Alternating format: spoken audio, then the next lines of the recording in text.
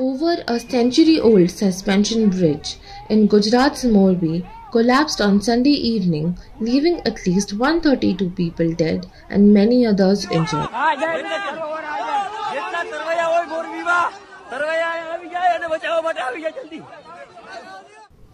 The suspension bridge was reopened for public just 5 days ago after extensive repairs and renovation. The death toll rose to 130 as rescue personnel recovered more bodies from the Machu River. The Indian Coast Guard, SDRF, police and fire department officials continue to carry out search and rescue operations.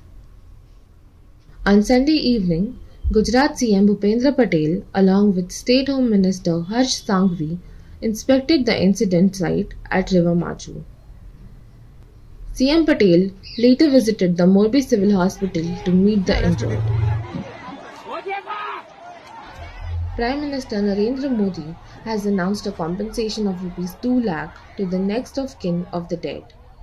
President Draupadi Murmu, Defence Minister Rajnath Singh and others have also expressed their condolences.